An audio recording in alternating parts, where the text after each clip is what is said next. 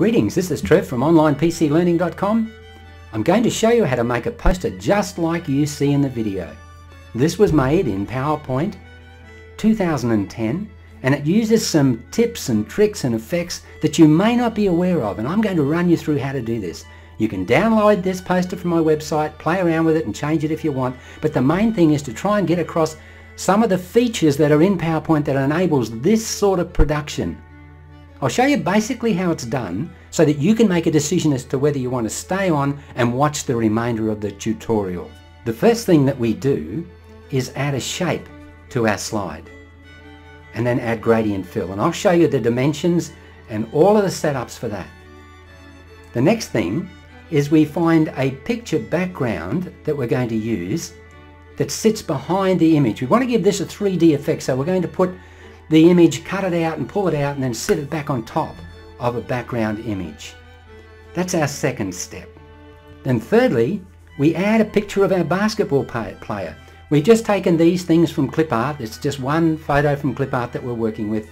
We take the background out here and just put in the pieces that we want, and we put a bit of a picture effect to make this picture look a little bit special and stand out. You notice it's got that 3D look to it because of the different layers that we're putting into the poster.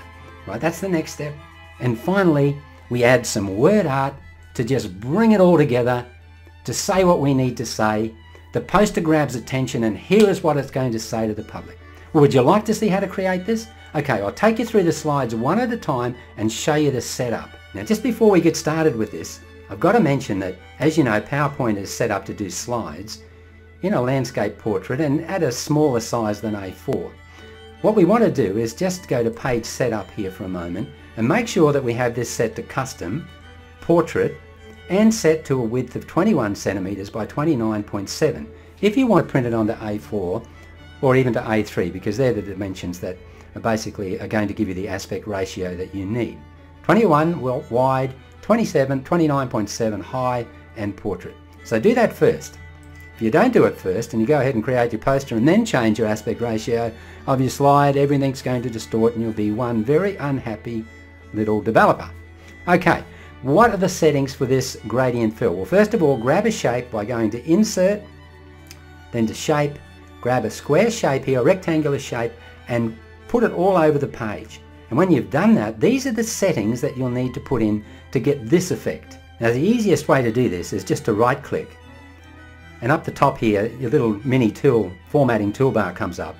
Just click here on the fill and then choose gradient and then more gradient. There's many ways to get to the format shape dialog box.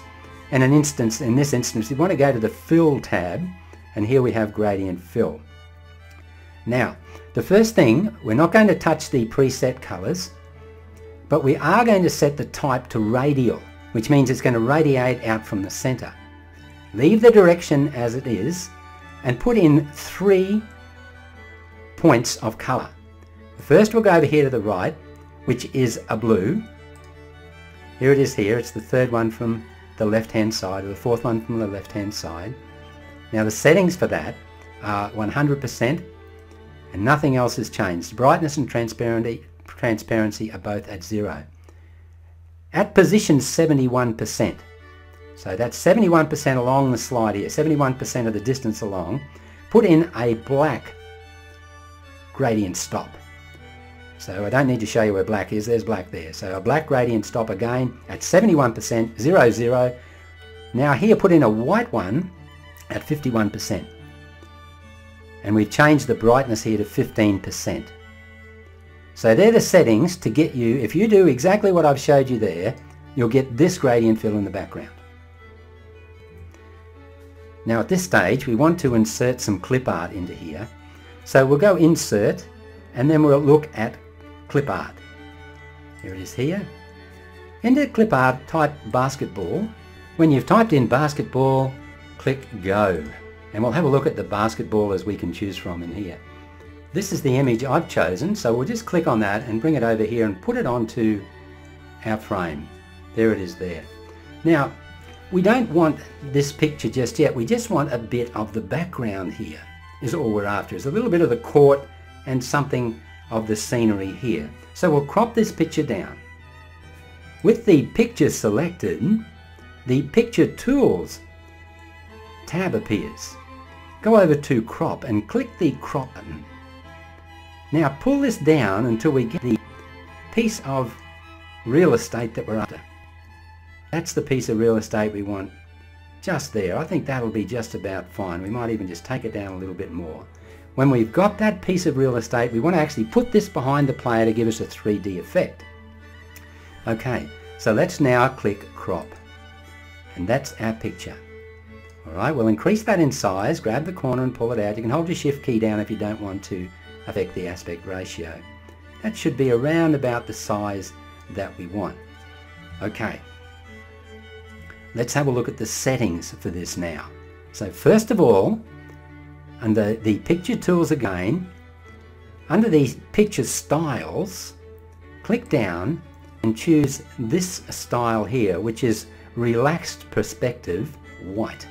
So click on that. That's the style that we want to give to the picture. That's our first property that we're going to put in there.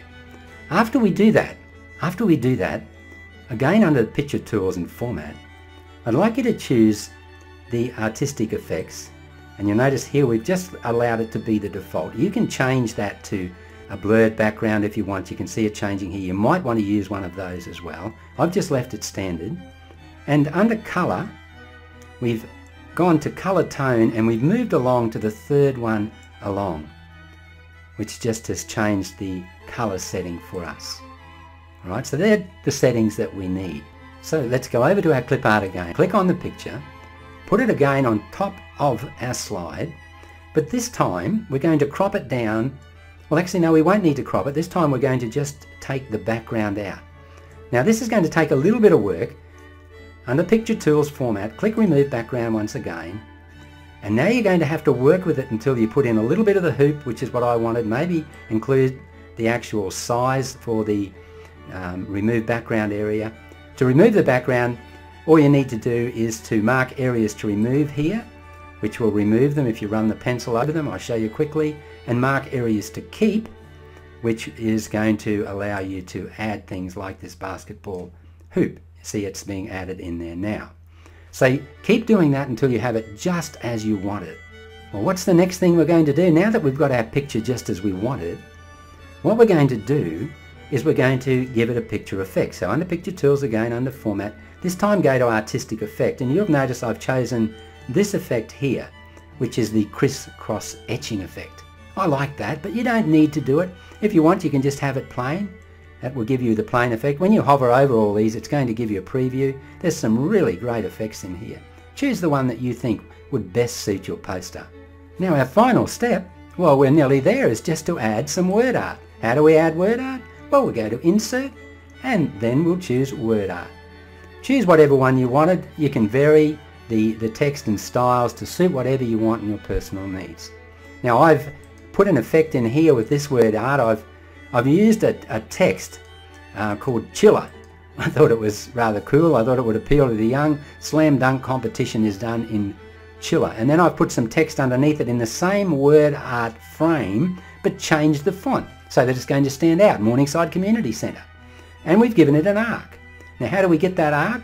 Well, what we do is we go with the word art selected, so you've got a straight line around your word art as you see it there. Go to the Drawing Tools tab that now appears, click under Format, and there where it says Text Effect, go to Transform and choose the one that you want. Now I think for this one I've chosen this here, I'm not sure, but I believe that's the one.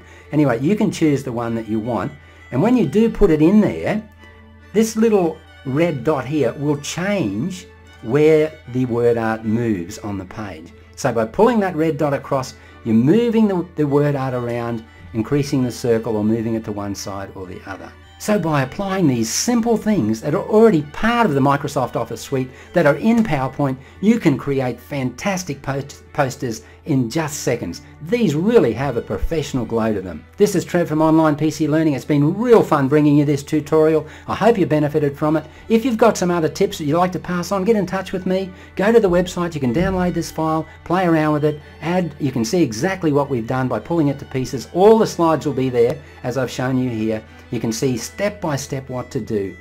And contact me if you're having any troubles and I may be able to help you. This is Trev. Thanks again for listening and bye for now.